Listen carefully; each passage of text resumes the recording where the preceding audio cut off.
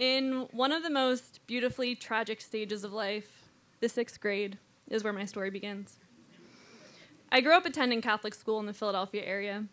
I look back at parts of this experience, and there are really some things that would make you go, huh. After all, the extent of my sex and health education was learning that girls get their periods, and that smoking cigarettes would make your teeth turn yellow, taught to me by a man who smoked cigarettes and had yellow teeth because of it. This same teacher was fired for some content the school found on his computer.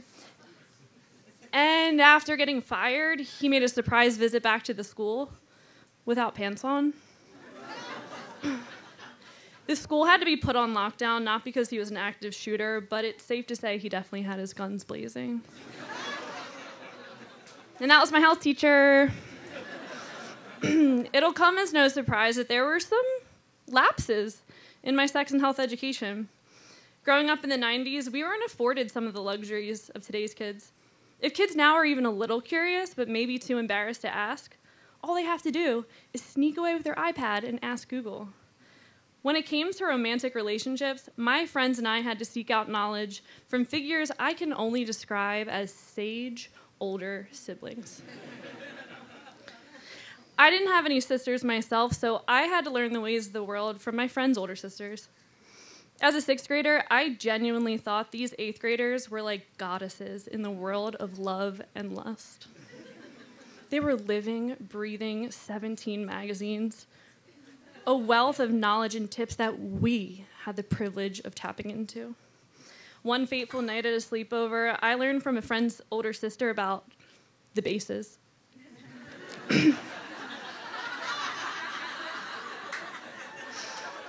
And for the most part, they made sense. First base was kissing. Okay, easy enough. Second base was feeling up a girl's shirt. Okay, that one makes sense too. When they got to third base and beyond, they mentioned something about the word oral.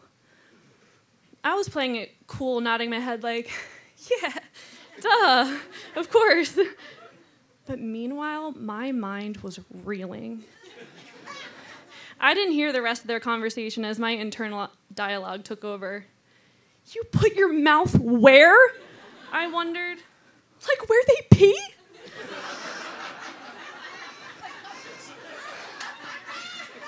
Okay, there's no way that one's true. I made a mental note to do more research later and said to myself, never doing that one. I remember my friend Maureen relaying the message secondhand from her 8th grade cousins that kissing isn't hard at all, she reported, but you have to do something with your tongue. You have a couple of choices. You can make the alphabet with your tongue, or make shapes, like a heart or a star. If that's too much to remember, just do the circles. Okay, bases, spelling out words with your tongue for a good makeout. How hard could this be?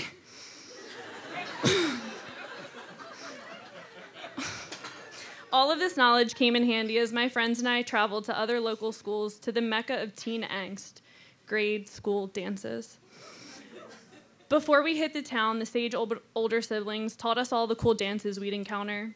I was so grateful they had taken us under their wing, teaching us dances like the cha-cha slide, a song that explicitly tells you when to slide and stomp, and exactly which foot you should be doing it with.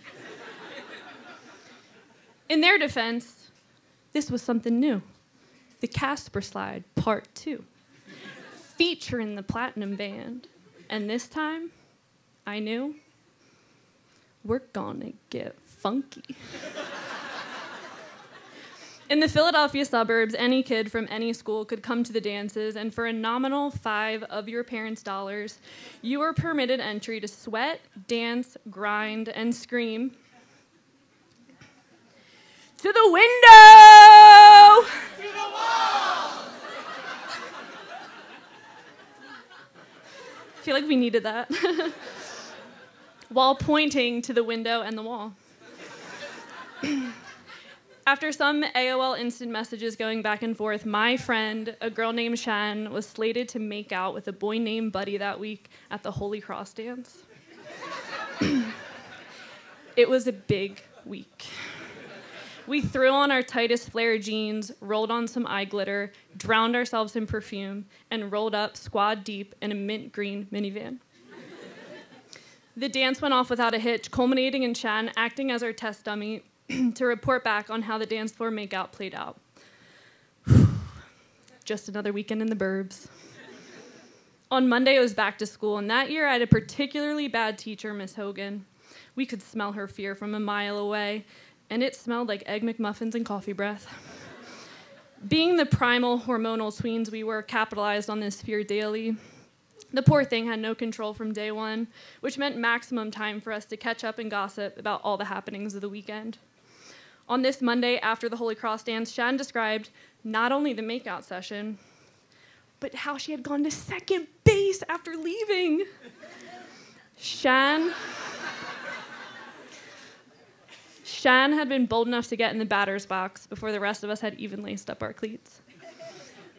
Later that morning, Miss Hogan told me that the principal wanted to see me. Me? Now, this was a shock, because after drinking the Catholic school Kool-Aid for 7 years, shit, I loved rules. And I loved following them and steering clear of anything that would land me even close to the principal's office. So me, a rule follower in every sense of the word, had a pang of nervousness upon my first trip to the principal's office. I explored the possibilities on my walk down. Was I accepting some sort of an award? Oh, but it's not the end of the year. I stopped, took a deep breath, and told myself it was an award.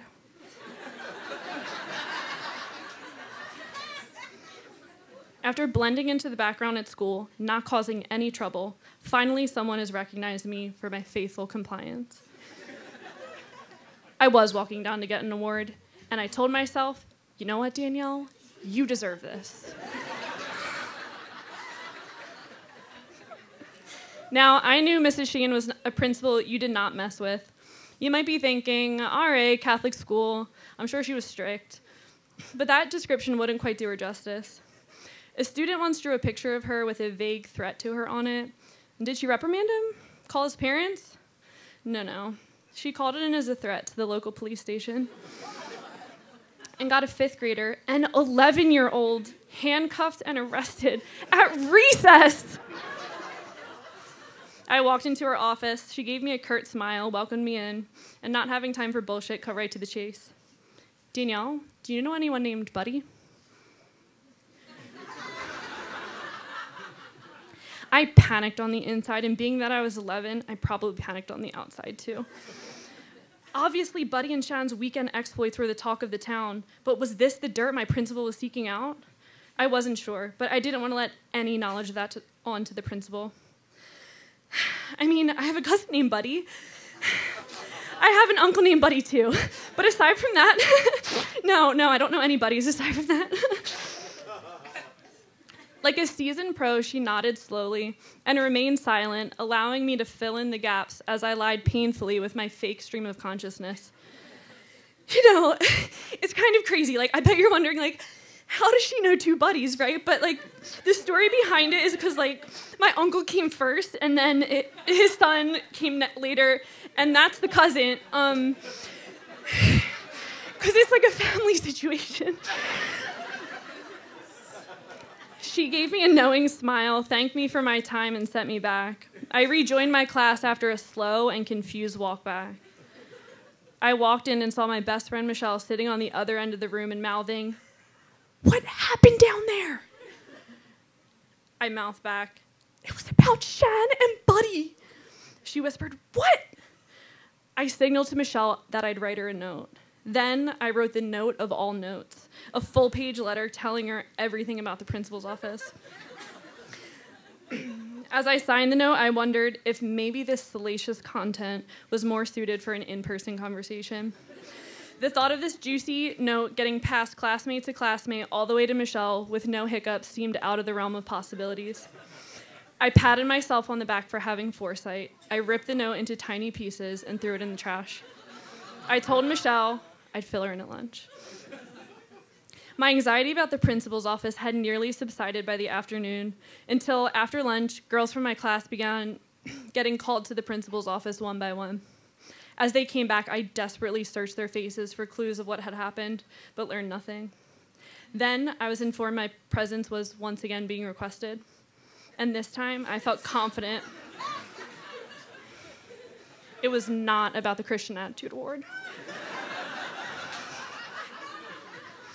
I walked in, and again, Mrs. Sheehan asked the same question, but in a very different tone. So I'm going to ask you again, are you sure you don't know anyone named Buddy? I again nervously explained the uncle-cousin combo of buddies I knew, and how those two were most definitely the only buddies in my life. Then, from under her desk, my principal pulls up the handwritten note I had written to Michelle. The one where I had just explained in painstaking detail how I most certainly knew the buddy she was talking about. And written evidence of my lies, signed by me. This note, I can only assume, had been fished out of the trash and meticulously taped back together by none other than the eavesdropping, good-for-nothing Miss Hogan. I cried like the little lying baby I was and walked back to class lifeless. Lucky for me, my principal had much bigger fish to fry in this plot to figure out what went down at this dance. So I was let off easy in terms of punishments. But the guilt I had for lying and accidentally diming out my friend was punishment enough. Now that my principal knew all the juicy details, she was able to confront the culprits and hand out penance for their sins. She made Shan's mom come immediately and dismissed her to go home and discuss with her parents her unbecoming ways. Looking back, the absurdity of a principal using an entire day doing private investigator-level sleuthing is not lost on me. She had 300 kids, 2 buildings, 20 teachers to take care of, and spent an entire day interrogating witnesses and instilling the fear of God in children, making us all feel shame and guilt for, what, some innocent teenage romance? It's hard not to think of the 1 million other ways this could have been approached, including the option of not making a situation at all. Having both excellent and horrific teachers growing up definitely affected me, so much so that I became a teacher myself. As a student, blind compliance was expected, and the only message we used to receive about sex and drugs was, don't do it. But today, my students challenge me and ask questions I would never be bold enough to ask. And while I'm proud of my students for their own open-mindedness and unhindered curiosity, I also expect it. Maybe it is because they have Google, but hopefully it's just because they have trusted adults with no agenda of shaming, who are ready to field those ever-pressing questions like, do you really put your mouth where they pee for third base? Thank you.